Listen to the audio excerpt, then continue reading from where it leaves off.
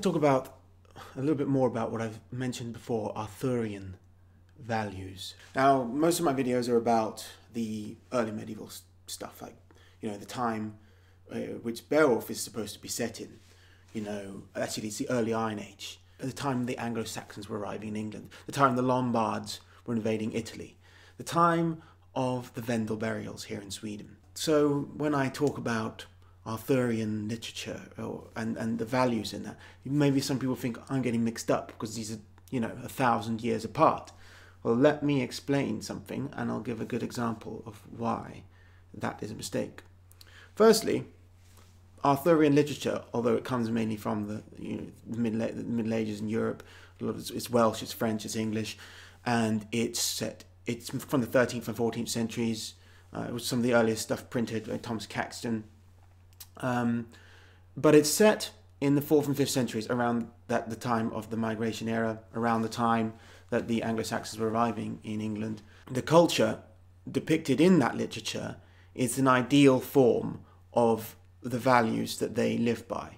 So the knights, the kings, everyone was better than they were in the contemporary times, according to the average troubadour. So even though the culture depicted in Arthurian literature is not historically necessarily totally accurate depiction of that time, 1,000 years prior to the high point of Arthurian literature, there are certain things that we know have been almost preserved from, or have been preserved from those ancient times into the Middle Ages. And one of the best ones I noticed when I was reading Thomas Malory's Le Morte d'Arthur, which is one of the most famous books of Arthurian literature, I saw a familiar passage.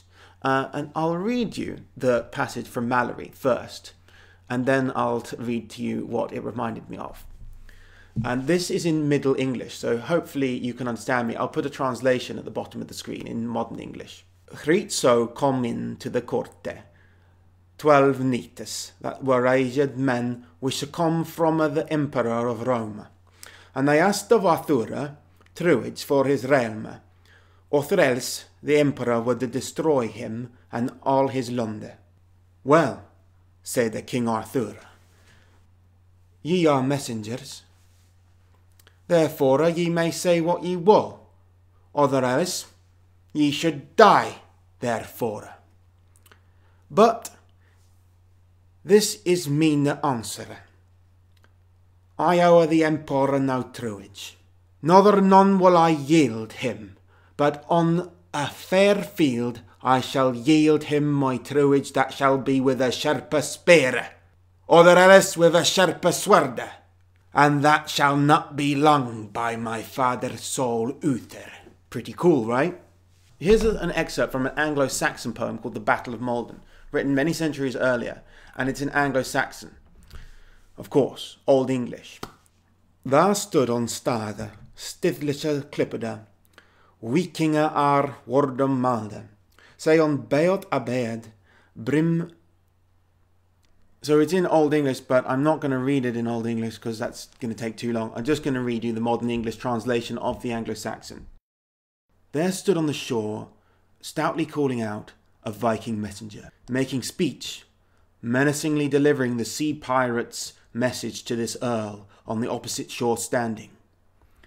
I send to you from the bold seaman a command to tell you that must quickly send treasures to us, and it would be better to you if with tribute buy off this conflict of spears, than with us bitter battle share.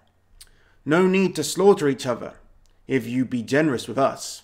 We would be willing for gold to bring a truce. If you believe which of these is the noblest path, and that your people are desirous of assurance, then pay the seafarers on their own terms money towards peace, and receive peace from us. For we with this tribute will take to our ships, depart on the sea, and keep peace with you.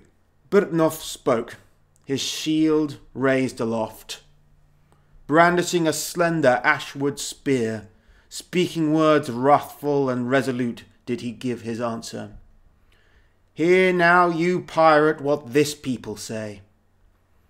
They desire to you a tribute of spears to pay, poisoned spears and old swords, the war gear which you in battle will not profit from.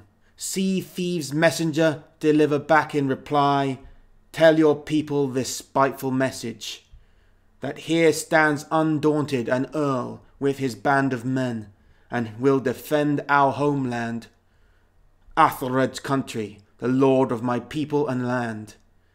Fall shall you heathen in battle.